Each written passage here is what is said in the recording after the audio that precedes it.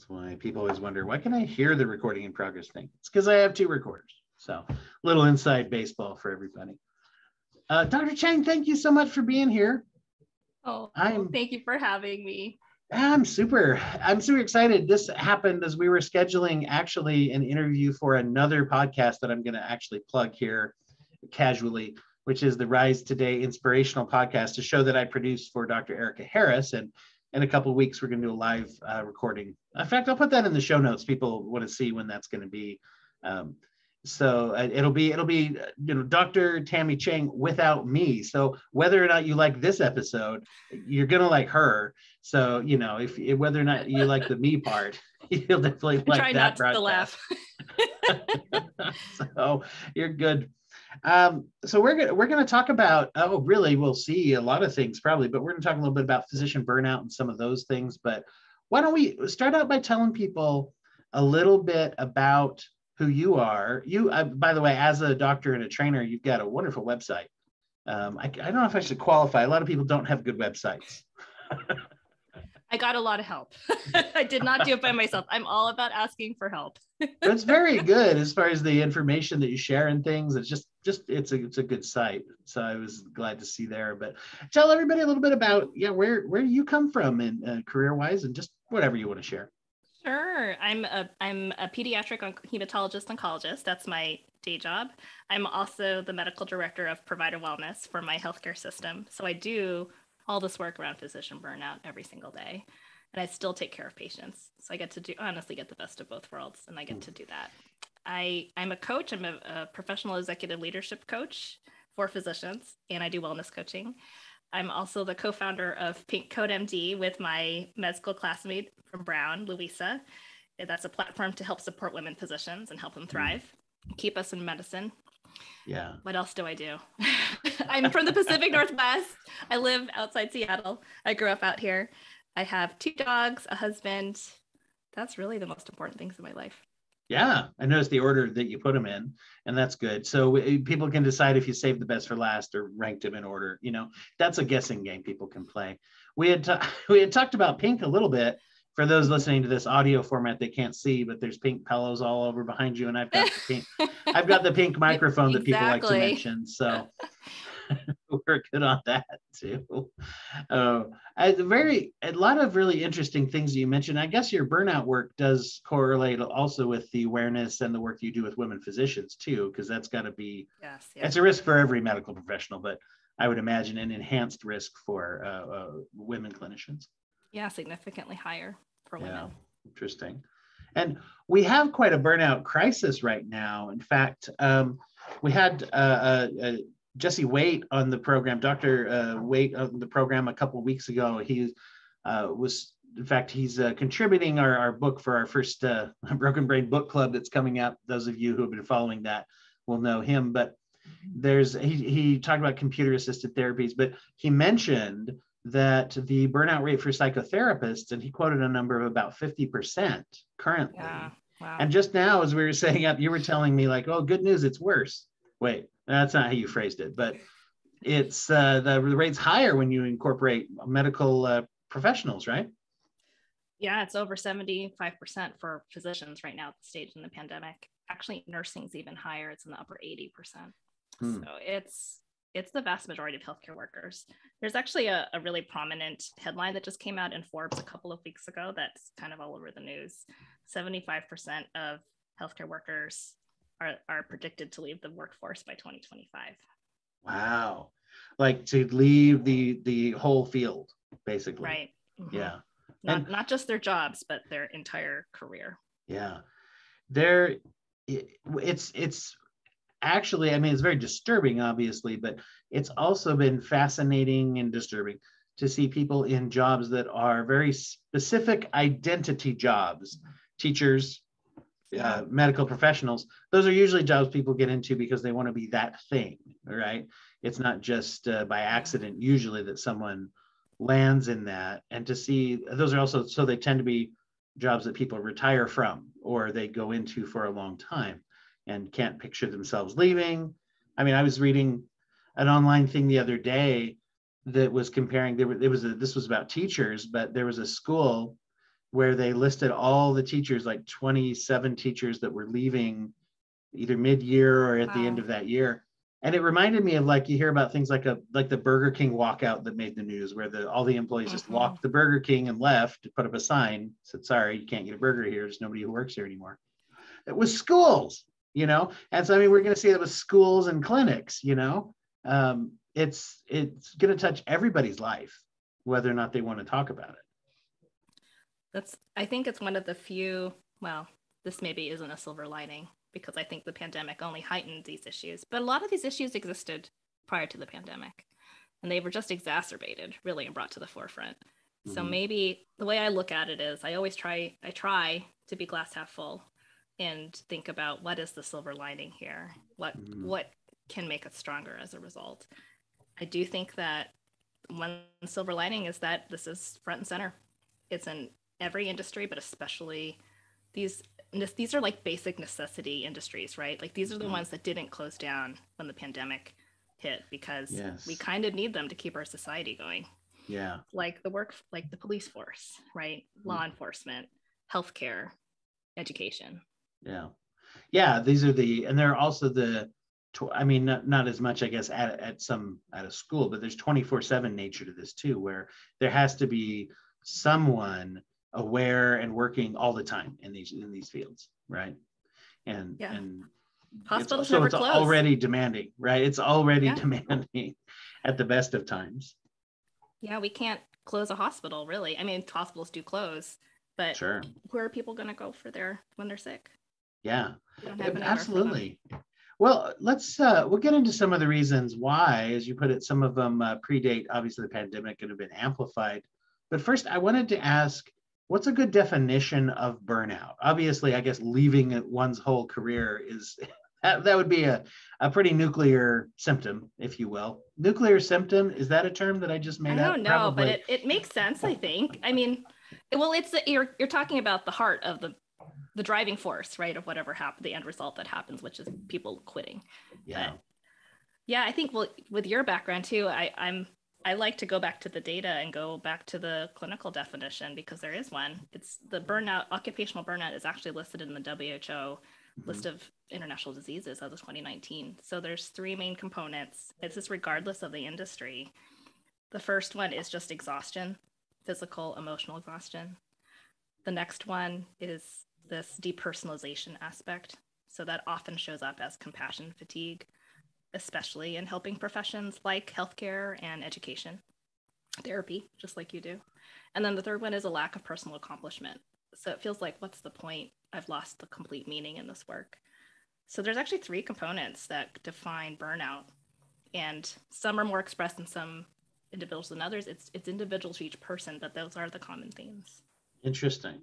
It's interesting that compensation is not one of those. You're saying that's not a major contributing factor? Well, there are many drivers to not to say burnout. That it isn't, right? Not to say that it isn't a factor, but it's not one of the primary ones, isn't it? That's kind of interesting. Well, there's a lot of data actually on at least drivers and burnout in healthcare. So I can't speak to other industries, but I can speak to the data that's out there for healthcare. And one of them is a lack of rewards based on what's important to the individual. Yeah. So, and that may not be money. Mm-hmm. I know there's been research in job fields for a long time that if you know what's expected of you and you have the tools to do it, people will typically take a pay cut to have that if they don't have it in their current job. That's just an old job industry like stat that typically is. But at the same time, right now with inflation and things like that, it's becoming as it becomes more pressing too. As you put it, yeah, it kind of depends on what the person values and or needs. I have a friend who is leaving the healthcare for another career currently, and he was a social worker, case manager in a large hospital system, and he made the comment to me. He's like, I see on the news where they'll say, give us better compensation and life quality on the job. We don't just want another pizza party. And he said, while I agree with that 100%, he's like, we got an email at one point that said, you're all doing so well in the pandemic, we're having a pizza party this Friday. And they didn't even have it. So he's like, we didn't even get our pizza party. Oh, well, there you go. So there's an appreciation there. Deliver. Right. don't promise what you can't deliver too. Yeah. That's always important.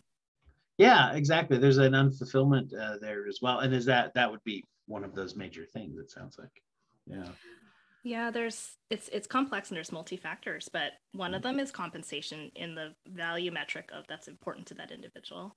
Yeah. Another one is actually work-life flexibility, which for a lot of at least physicians, we don't have that. We're book solid. I mean, certainly you're in the mental health field, when you're in a clinic and you have a schedule, you kind of have to stick with the schedule, right? You can't go take off in the middle of your day to go to the post office or the bank, right? Like you kind of have to do it. So there's those issues. There's also in healthcare, when we talk about healthcare itself, we actually now know that 80% of burnout in healthcare is systemic. So organizational, and only 20% is due to personal resilience. So it's not because of a lack of personal resilience on the part of the individual. That's a really interesting thing, because I do think when we're searching for reasons, we love to blame. And there is a dynamic, and I'll be a little dramatic. You can pivot away or towards this if you want. Victim blaming, let's call it that. Oh yeah. Someone, I think and in this case, a victim of a condition, right, of burnout, to say, well, I guess you couldn't hack it. And maybe when the numbers weren't quite so high, we could get away with that more and shame the individual. And now it doesn't work as well. No. We can see through that. Well, we've learned a lot, which is good. I think even 5 years ago, you would see healthcare organizations trying to roll out more yoga programs and meditation and counseling, which are all incredibly valuable. Don't get me wrong. I personally do yoga. I love yoga. It actually keeps me sane. Like it helps me in my well-being and my self-care, but it's not the only thing, right? And there was kind of a lack of understanding and recognition of these systemic factors. But we know so much more now. So it's really changing the dynamic and the conversation nationally. What are some of those things we've learned and are learning?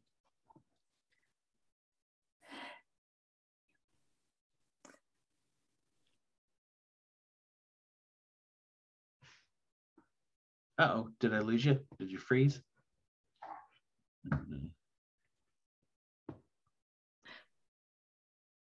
Okay, I had to resume. We froze there for a minute, but we're back.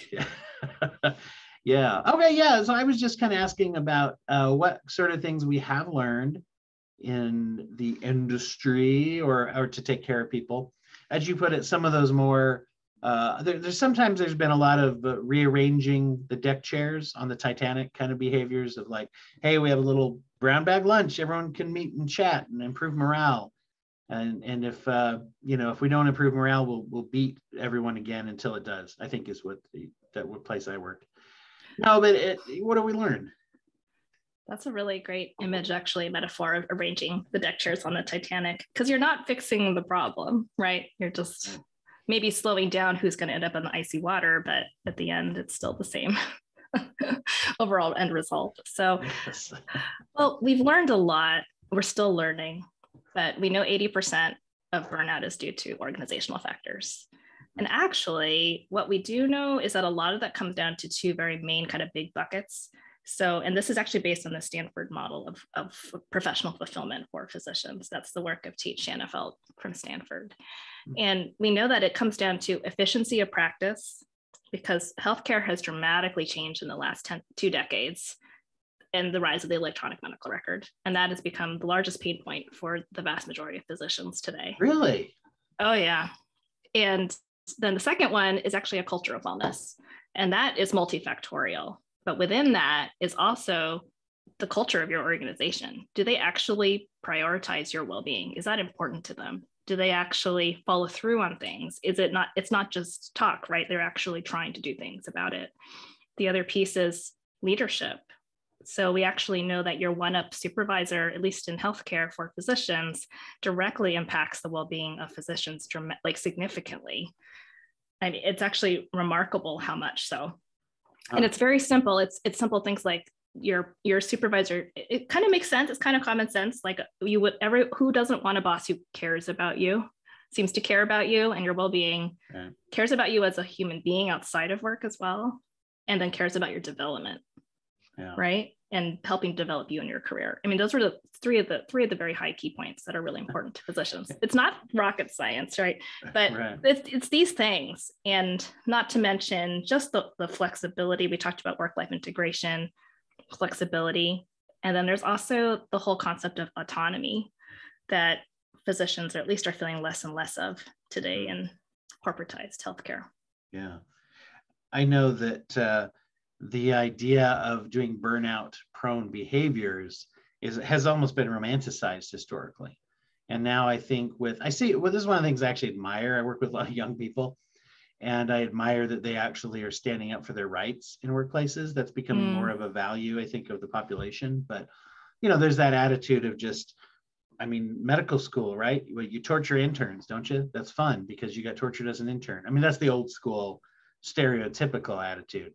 Like Grey's Anatomy. Right? Yeah. Unfortunately, and I think you hit on, to me, this is what I'm most passionate about, which is the overall culture of medicine, period. Because it's not only what we have now, we're headed toward this big crisis and losing our workforce, but I'm also thinking like the next generation, right? What are we doing for the next generation? And I love that you bring up the young people, because I see that too. I work with a lot of young medical students and pre-med students who are learning these words about, they've heard of the word self-care before, and prioritizing their well-being and sleep. These are things that were foreign to me when I was in my 20s.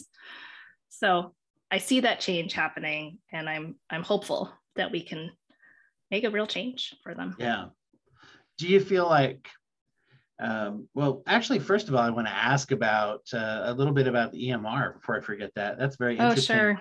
Or the OMRs, or whatever we said, the online medical records and electronic medical, it's easy for me to say, the electronic medical records, which we call it EMR for a reason, because it's hard to say all that. Yeah. It's something that promised to be life-changing in a good way, right? And it is interesting because I wonder, well, that what are some of the reasons why that's burning out physicians to have this thing that really was sold to the medical community as, hey, we can read off everyone's notes really fast. You can just click a few keys, whatever. What's burning people out about that?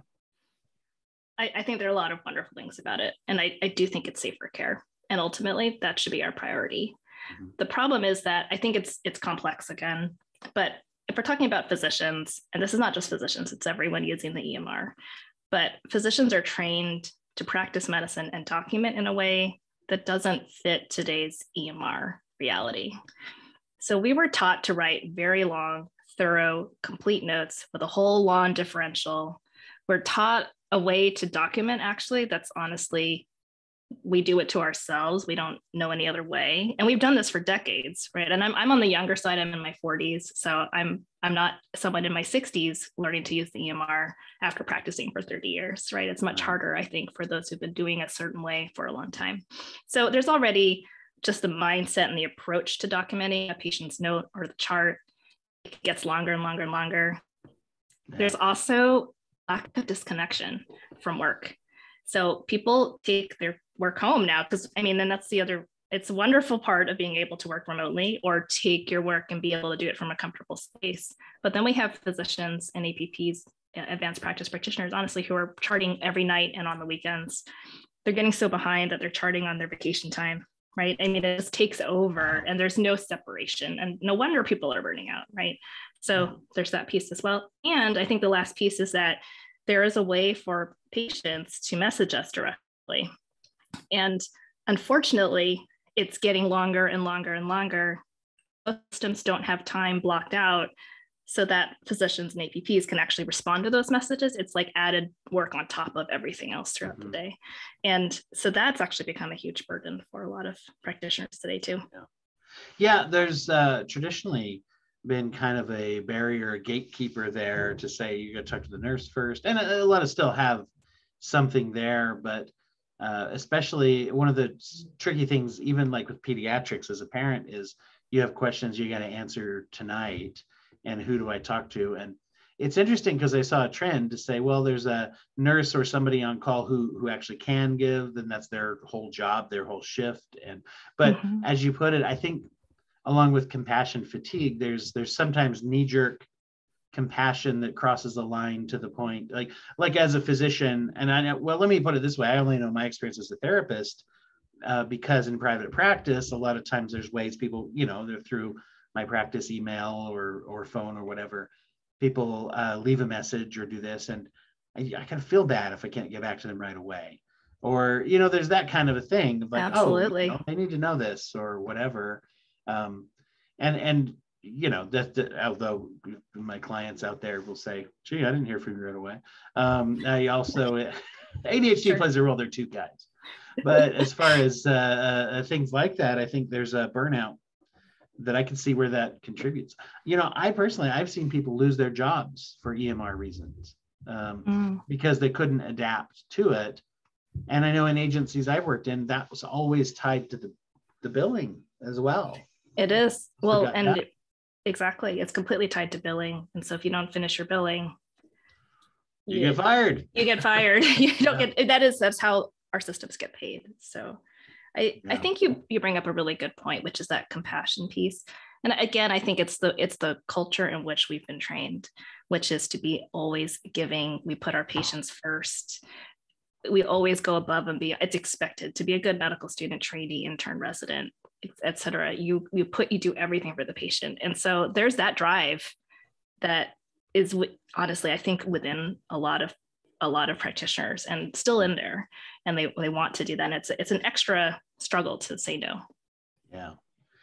Yeah. And also it goes with that charting as well, because you want something to be useful when someone pulls it up. And if people aren't a fast writer or they're not as adept with the technology, there's that time that's like, oh, we give you a certain amount of time, you can go work from home and ruins. And like you say, it sounds good, but if I'm someone who takes, now I'm at home and I can stay up till midnight and I'm going to actually try to make good notes that I don't have I got to leave at 6. And so let me do some, and the skill of learning things that are good enough to get me out the door, and they're going to give all the information that's necessary. I'm going to struggle more with that, especially if you're someone like I just mentioned with distractibility issues or time blindness, like some of us are. It's going to be like easy to just let that eat it up. The positive cultural changes, when you come in and look at a culture, what do you look for? You mean in general or specific to the EMR? No, just in general. Like, when you come in, let's say, because you do corporate level trainings, right? Where you come in and look at a company and say, do y'all have a good culture?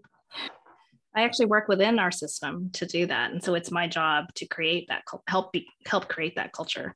So I get to see it from the nitty gritty, from the inside out, which to me has been an invaluable experience. I've been doing this about a year. So it's not just me, it's multi-level. I actually think the most important part comes down to having your leadership of your system on board. And not only just saying it, but being part of that solution.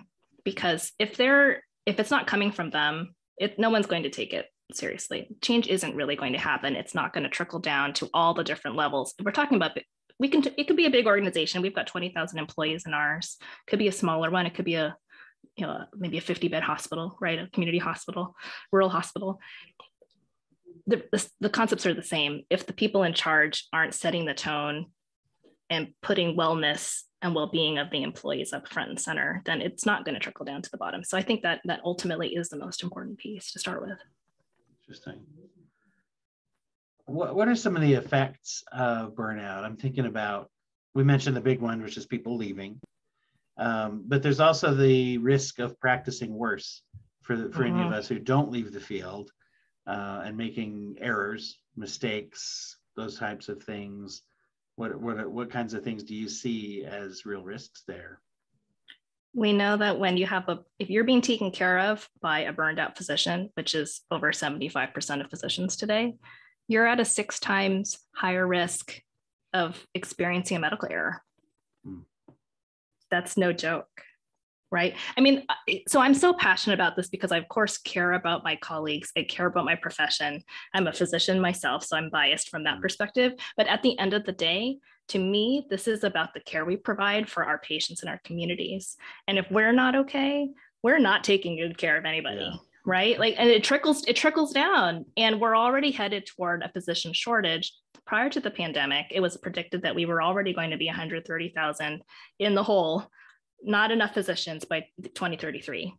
Now it's going to be much worse. So who's going to take care of us Yeah. when we get sick? Who's going to take care of our loved ones, right? And we don't want just anyone taking care of our loved ones. We want good clinicians, good nurses too. I mean, we want good people and all of healthcare taking care of people.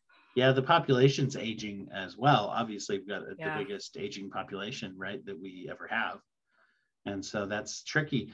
Also, it occurred to me when we talk about leadership and supervisors, one of the challenges there is that if I'm in the 76% of burnout people, my boss probably is too. Mm-hmm. I mean that's what statistical majority means. It means probably, right? Yeah. It's true. Leader burnout is real too. Even non-clinicians. You look at our executive leaders, who isn't burnt out? I mean, how could anyone not be after what we've been through for the last 2 years? Mid-level supervision and mid-level management is already hard in any industry, but particularly in medical, because a lot of times the first stages of mid-level management are, hey, you take over this team of people and we'll bump you up $100 a month or whatever. I mean, not to make it, once again, not to make it all about the money part, but the recognition and just the opportunities oftentimes are not really there. And then if you when I worked in community mental health, if you have Medicaid documentation requirements, and we also were at a point where we were the agency in the county that we weren't allowed to turn away people. Even if we were full and didn't have enough clinicians, legally there was you have to accept people, and then you're providing care with a skeleton crew eventually. No matter how big your crew is, if there's enough patients, there's not other. And then there's not as much incentive for people to get involved and come into the field if it's difficult and that. So yeah, you mentioned silver lining, and you're obviously, I can tell just by talking with you, you're a very positive person, because even when I say, oh, this is bad, the way that you phrase it is very much like looking for hope. And I think that's what we need, is people with hope. What kind of things do you bring? Are you hopeful to see as far as solutions? I mean, you mentioned a couple things, but yeah. To me, it's not just about one particular population of a healthcare system. It's about every single individual, because we're, as you know so well in your work, we're so interconnected. And so we're seeing levels of burnout in our medical assistants, right? Our LPNs, non-nurses, technicians, front and back office staff, secretaries, people who do scheduling. I mean, these are all essential people for the running of any healthcare system, or a hospital or a clinic, right? I think everybody probably has this experience, which in every major and minor medical service I've worked, I've spent more minutes with those folks than I have with my MD, right? Because you're going from person to person to do the absolute. I think of my kids being born, and although we had a wonderful OB who spent quite a while with us with our youngest being born, I don't know that she still would be born if she hadn't have said, let's get this, she was very, very helpful and went above and beyond what an MD usually does as far as presence. But even then, it's like, you're in the hospital for hours and hours and hours, and all the people you mentioned are the ones taking care of you until it's like, time we need the doctor, get in here, So that's important. So to me, it's about building that culture of wellness for every single individual in the system. So I'm involved in taking care of providers. So that's physicians and advanced practice practitioners. But I see that in every single employee, like of our 20,000 person system, for an example. So the programs and the systems that we're putting in place, I want that for everyone ultimately, because it's only going to get us so far to only focus on one part. Yeah. Wow. So overall, hope. Do we have reason to hope? I hope we always do. Hope for hope, I guess. Is that a good way to say? Well, I think the other piece too is, who are we without hope, right? I mean, what is the purpose? I mean, I think we all need hope as a human species. And if we have to come out of this time with hope, I mean, we're at such a dark time, right, in our society and our world, and this is outside the pandemic now. We're coming out of the pandemic, we hope. So we have to focus on hope, because if we get stuck down there in the sorrow, which there is so much sorrow, we have to recognize it and acknowledge it, but we also have to be building and looking forward at the same time. What do you tell people on an individual basis when you work with physicians? What do you tell them as far as that goes with hope? How can they maintain Yeah. that? Well, I really simplify it down and help them to recognize this is my work as a coach. And it's what changed my life so much as working with a coach was like, what does hope and meaning look like for them? What's most important for that individual? Because it's different for every single one of us. And what brings us meaning, what our values are, what our purpose, like our why with a capital W, is so individual. And the vast majority of people have not been given the opportunity to really slow down and really explore that and define that clearly. And that's actually the very first thing I do with pretty much every physician, whether they come to me for leadership training or coaching or burnout or just distress in general. We start there because it has to come from that place, everything that we do. And that's honestly, I think, the birthplace of hope, which is having a true, strong understanding of who we are and what we stand for and what brings us hope. It's an interesting thing to look at with the internal personalization, knowing ourselves and saying, what is it that I'm hoping to gain? Well, for my day-to-day life, because you talk about a work-life integration, and usually people go into something like this, once again, there's an identity component. There's like, this is me, I'm here to help. And it's no coincidence that I think most of the factors you mentioned, right? Exhaustion, compassion fatigue, lack of accomplishment, and then the work-life balance. All of those are things that interfere with my ability to help. I can't help as much if I'm dozing off, right? No. I can't help as much if I can't accomplish my goals. Yeah. And I don't know if you've heard this other phrase, at least in the healthcare community, a lot of people don't call it burnout. They call it moral injury. Have you heard this phrase? I haven't. That's interesting. I think that is at the heart for a lot of physicians. And I'm so glad you brought up this piece about identity, because I think certain professions, they're who they are is so wrapped up as this identity. And I think in particular in the United States, I'm starting to learn a little bit more about the cultures around physicians around the world. And it is quite different. It's not the same everywhere, but here, especially in the United States, it's like there's a perception of what a physician is supposed to be, or who is supposed, whatever, it's supposed to be something. And that is so tied into us as individuals. And we've honestly been probably working as physicians. We've been trying to get there since we were kids. It all started when we were teenagers. We had to excel to get to the stage in our careers. So I'm so grateful that you brought up that identity piece, because I think that is yet another driver of this burnout. The moral injury piece being, we can't help because we're spending so much time in front of our computers and struggling with insurance companies to get the basics of care approved for our patients, doing the right thing for our patients. We're not spending that time. We want to be actually, but we're not able to, because of the reality of the healthcare system and how much time we're allotted per patient, like the OB who spent time with you and your child when your kid was born. I mean, that's the kind of stuff we want to do. That's why we went into medicine. And yet a lot of us don't have that time in our day. We're only allotted 10, 15 minutes per patient. Yeah. And you look at that type of interruption. So you mentioned expectations that are part of the culture. I'm a doctor, it's supposed to be this or whatever. What do you see? Do you see any particularly destructive expectations? I have a friend who likes to say that expectations are just premeditated resentments, whether they're in relationships or your career, whatever. But when we're handed expectations, then it can be kind of bad. Well, this is why I think this is such a driver of the mental health crisis that we have among healthcare workers today, and especially physicians. And 1 in 5 physicians has considered suicide in their life and career. Physicians have the highest rate of suicide of any profession, even over law enforcement. I mean, I know this because this is my world. Sure. And women physicians have as much as of a 400% higher risk of dying by suicide than women in the general population. Wow. And I am so passionate about this. And I share this in my book that I just came out with, because I myself was so severely burnt out that I was suicidal.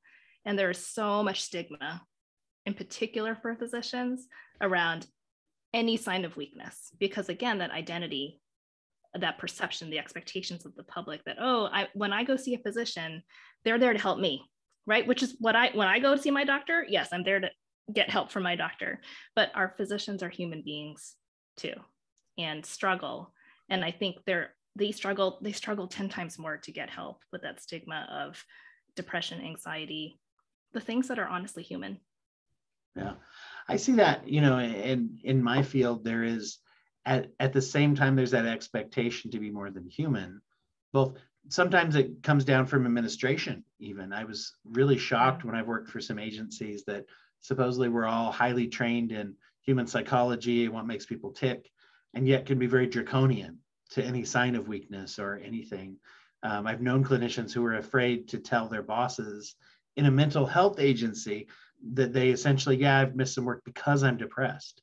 And in fact, I've known a couple who even exaggerated other illness when really depression was the problem, because they're afraid, if they know I'm chronically depressed, they're going to watch, I'll be in the next round of cuts, and that's a bunch of therapists, right? So that can be really, really tricky. At the same time, I know that in my field, often you see people who join the field because of personal experience. Either they've struggled with addiction, so they go into being an addiction specialist, or they have mental illness, so oftentimes even undiagnosed.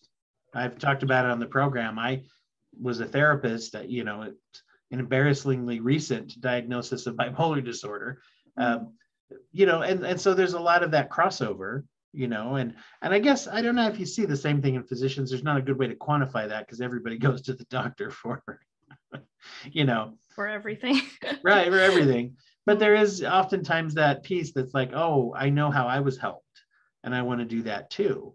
And if I was helped by someone who is a bulletproof superhuman, then that's what I have to be. So like a prior experience with a physician who seemed superhuman. Sure, because from the outside, we all know that physicians are, super healthy, well-adjusted, rich. There's all these things that we believe they are if we're not plugged into the medical field. They're like, right? None of those things. We have the worst health of anyone. We take horrible care of ourselves. We're the worst patients. Right. Fatigued, and I believe even with the money factor, that's one of the, I know a lot of young people who are like, well, I'd like to be a doctor, but I don't want to get 300 grand in debt. I'm really scared of that. The average physician comes out of medical school with close to 250 to 300K of debt. Yeah. Yeah. And I think people don't realize that. We spend the rest of our lives trying to pay it off, actually. It takes a couple decades. Mm-hmm. Yeah. So so there's that perception that I could see where that really, really can damage and make it hard. Make it hard to push through that. Because it's a big risk and it's a big work.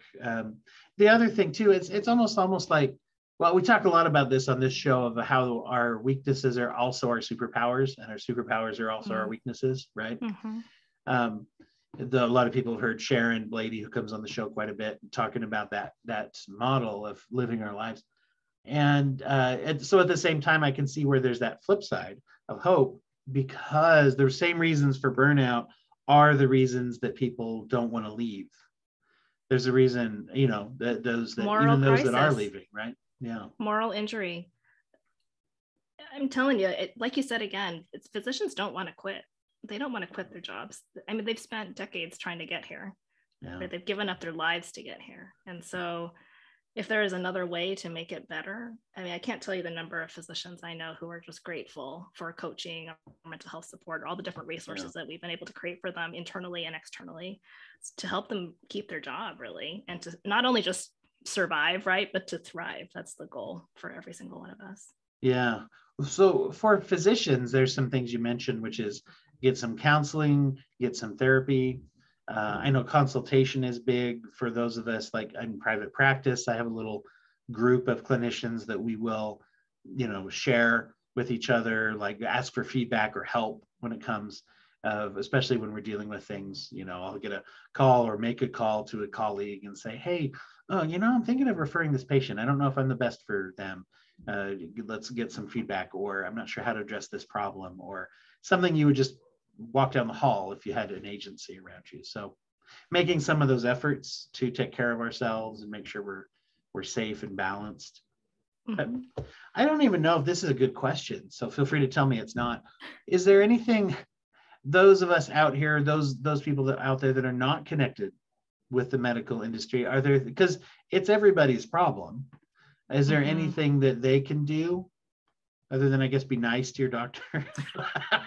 No, I appreciate that so much too. I think just recognizing that every single one of us we're all human beings doing the best we can. And I think that goes for physicians, it goes for leaders, right? People who are in leadership positions often get a lot of brunt of complaints, but they're just doing the best they can too as human beings. So I think it's just having that compassion for each other and awareness that the reality is every single one of us are human beings, and we have to take care of ourselves and each other. And so that plays into a little bit of the expectation piece. You said when a patient might be frustrated that something hasn't been done quickly, et cetera, yet it's usually not because of the lack of desire on the part of the physician. They're probably extremely burnt out, and they might not have very much help to get it done. And it's hard. I think the divide has always been there, to where if I'm seeing someone for any aspect of my health, for me, it's significant. This is like maybe even one of the most significant days of my entire life. And for them, it's like one of however many people, as you put it, 10 to 15 minute chunks with 1 million people that I have to see today, who are all having that experience. And so it's Wednesday, right? For you or whatever, is you have to go through, and no matter how caring you can be, that is a divide right there, I think. And all of us acknowledging that and saying like, okay, we're all working together. It strikes me from your comment how much there's a cognitive reframe that oftentimes we use in therapy, which is trying to look at people in our lives and say, if I assume that they do care for me and they're there to help me, what would be another reason? Oh, that didn't work out. Oh, that's because they hate me or they suck. Or, well, maybe it's a different reason. And sometimes we can just get through the day happier if we say, they're probably busy. They're probably having a hard time. Once again, this is not a bid against self-advocacy, but because there is such a thing as neglect, obviously, lest anyone misunderstand me. But the idea that, oh, well, if I call them back and try, if there's an appointment shuffle, because we're talking about office staff as well. And, if I can't get through on the phone, it's not because they're screening all their calls and they hate me. It's probably because there's 1 million calls, and so, or we've had significant staff shortages. I mean, we're functioning with, I think there's that one sign that's been all over the internet, which is the whole world is short staffed. Please be kind, right? It's just, yes, we're just doing, exactly. Everyone's just doing the best they can. And honestly, believe me, us as staff and physicians, we get it too. We want to get back as quickly as possible because we know this is significant for every single person. I'm a pediatric oncologist, so I think that is sometimes even more extreme. I get it. Like, this is your baby, and I'm involved in taking care of you and your family, and this is the most important thing in your world. So I get that too, and believe me, that's a big driver of why I think we all care so much and ultimately can overdo it and harm ourselves in the process. So it's a balance there. Yeah, working with terminal and cancer situations with children, that's probably a pretty risky burnout scenario there. Excuse me. Oh, no worries. I also think that that's what makes it so meaningful, and it gives it that depth of, it's a reward that it's worth doing 1 million times over, but we have to take care of ourselves in the process. Yeah. Well, exactly. It's like that's the superpower weakness, right? The same thing that burns you out is the reason why you can persevere. So. Yeah. Well, whenever I have anyone on, hang on just 1 second. Oh, no worries. I wish I could give you my tea. This is why I'm drinking tea, because I'm always coughing. Zoom hasn't have factored for that yet. They don't have an upgrade patch for sharing. So I always like to ask everybody who comes on the show where we can find them and what their work is. But I also like to spring a question on them about if you have any nonprofits or charities or things that are near and dear to your heart and your life. It does not need to be related to what we're talking about, but it can be certainly. Do you have any of those to put out there for people and say they ought to be checking them out? Can I say 3? Yeah, certainly. Is that too many? You can say as I mean, many I as have you many want. more, but I think from the pediatric oncology side, there are two organizations that are near and dear to my heart. Well, okay, I'm going to keep adding more. I'll just try to keep it to three. I'll just do three. How about I do three? Well, the purpose of today's was really about, okay, I'll do three. Do three, do it. I'll do three. One is the Make-A-Wish Foundation. I think they do incredible work, and I'm so deeply grateful for the work they do. They truly do bring a spot of joy to families with children who have life-threatening illnesses or just serious illnesses. They don't have to be life-threatening. And it makes them forget about their illness just for a little bit, right? And that is priceless. So the Make-A-Wish Foundation. Then the second one is the Serious Fun Network. So one of the things that I've loved the most, which thankfully is opening up again because the pandemic is hopefully, fingers crossed, getting better. It's been closed down for a couple of years. They're a series of camps founded by Paul Newman back in the 80s. They're all over the world now, but we have a whole bunch in the United States that provide essentially a camp experience for children with serious illness. And it is so well done. And so I volunteered as a cancer camp doctor for over 10 years at Roundup River Ranch in Colorado, which is one of the Serious Fun Network camps. So just a wonderful, also nonprofit. They're completely function on volunteer and donor support. And so I, of course, always support both those organizations every year. And the third one is the Lorna Breen Heroes Foundation, who just helped to pass the Lorna Breen Healthcare Heroes Act, was just signed by President Biden within the last couple of weeks, wow, which essentially ensures that healthcare organizations across the country have to provide mental health support for their employees. So, oh, that's amazing. I wasn't as familiar with that. Mm-hmm. Yeah, just passed. And there's a lot more to this. There's also grant funding for initiatives and grants to increase not only support, but also education within healthcare systems. So that's a huge, huge win for the family that created that in the honor of it was a sister and sister-in-law of the husband and wife who helped found that foundation. They're incredible, Corey and wow, Jennifer Feist. And she actually took her life. She's an ER physician, took her life at the beginning of the pandemic. Okay. Yeah, this is a real thing that you're seeing. You had a lot of the ones that you focus on too are about children, obviously. How come you, if you don't mind me asking here at the end, yeah, how come you picked pediatrics? Oh, it's, I think I did 4 days of pediatrics and then decided I already knew I had to do it. It just felt, it's like in your gut. I mean, nothing else had brought me that much joy in life all at once. And it's so funny because I was actually halfway through my 4th year of medical school. And I had so many people say, oh, I thought you were going into pediatrics. And I was like, no, I thought I was going to hate it. I can't stand screaming children. And then I was like, I love it. So I think others could see it before I could even. Okay. Something they picked up on. Isn't that funny? Yeah. Well, tell people about where can they find you? Tell them about your work. Where can we get your book? That's the best place for us to get it for you. I always like to ask people that. Sure. Different outlets or different reimbursement. Oh, it doesn't matter to me. I want it to just get it out there. So it's just easiest on Amazon. It's called Boundaries for Women Physicians, Love Your Life and Career in Medicine. Just came out, and it's for women physicians and all about setting healthy boundaries in our lives, because that's not something we learn about in our career or in our upbringing, honestly. Yeah. And so that's on Amazon. There's a Kindle and a paperback, and I'm coming out with an audiobook in the next few weeks. Wow. And then my website is www.tammychangmd.com, IE, and then I also have pinkcoatmd.com as well. Well, say that one again. I think it blipped just a little bit. Oh, www.pinkcoatmd.com. Very good. And a big, huge pink umbrella on the landing page for your website. Oh, very good.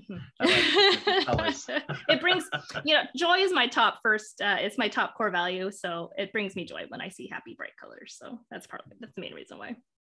Well, Dr. Chang, thank you again for being here. Thank you so much for having me.